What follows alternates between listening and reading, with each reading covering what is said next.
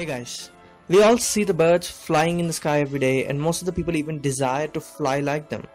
Not with the help of modern devices, but naturally growing those wings just like birds. But is it possible? The desire to fly like a bird is not something new that we as modern people experience. Even in the ancient period, these desires were often shown in the form of demigods or other mythical creatures who can fly with the help of wings, like Alkonost from Russian mythology. The Alkonost is a woman-headed bird. It makes amazingly beautiful sounds, and those who hear these sounds forget everything they know and want nothing more ever again. Quite interesting, right? We call it the neuralizer. Keep it simple, Slick. Thanks a lot. Thank you, Agent K. Ladies and gentlemen, if you will, look right here. Angels in Abrahamic religions often have wings and described as generous. Arche in Greek mythology. She is the twin sister of Iris. While Iris has golden wings, she has iridescent wings. So these are the few gods or goddesses who were depicted as having wings. In my view, these are just the reflection of people's imagination and desire being written and made into a part of their lives.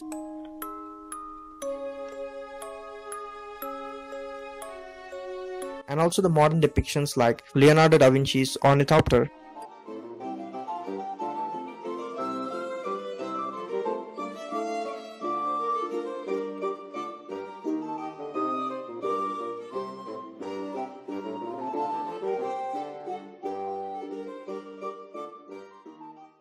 And the superhero Angel from the X-Men series. But first, let's tackle the question of why don't humans already have wings? To answer this, we have to compare our anatomy with that of a bird's. To be more precise, let's see our hand with that of a bat, as it is a flying mammal. This shows the bone structure in a bat's wing, a bird's wing, and a human arm.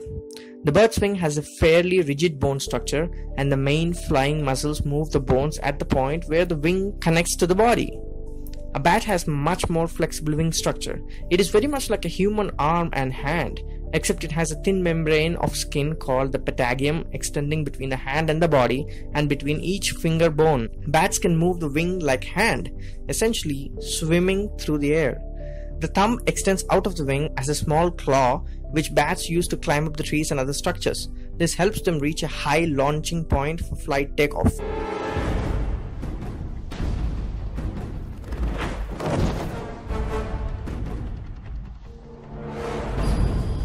First thing to do when you have to fly is you must lift yourselves up into the air from the ground. That is what every bird does. But for birds, it's super easy because they are not heavy at all.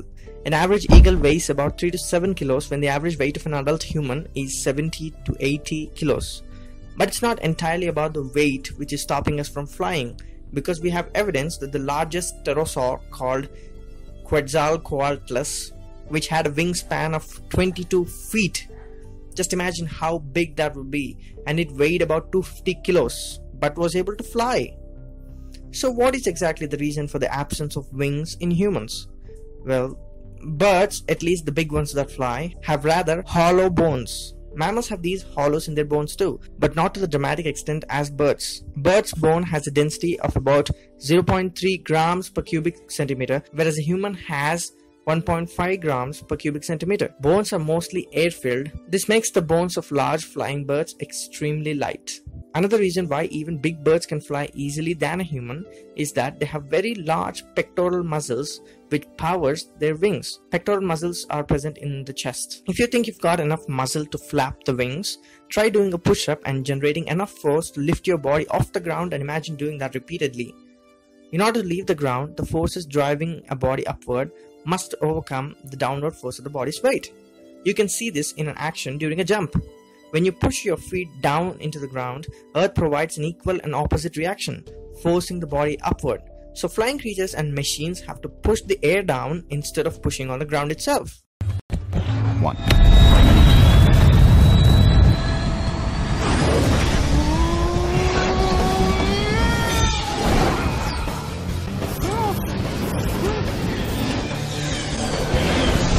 There are two ways to manage the problem of pushing down enough air to achieve a liftoff. You can accelerate a small amount of air downward very quickly, as a hummingbird does.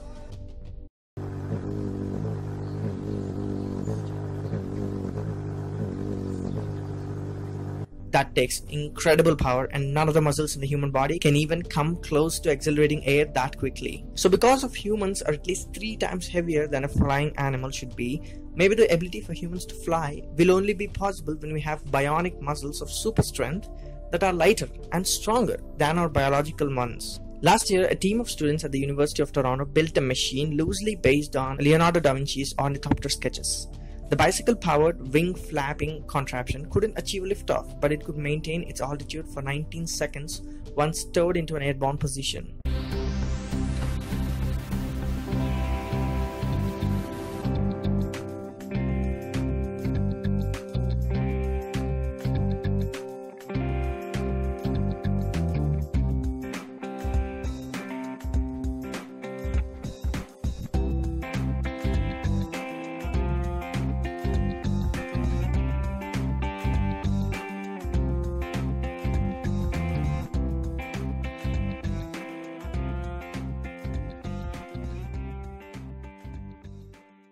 But don't kill your hopes right away. An MIT biologist, Dr. Sarah Thornton, said that growing wings on an adult human is quite impossible, but it is theoretically possible to a human who is not born yet.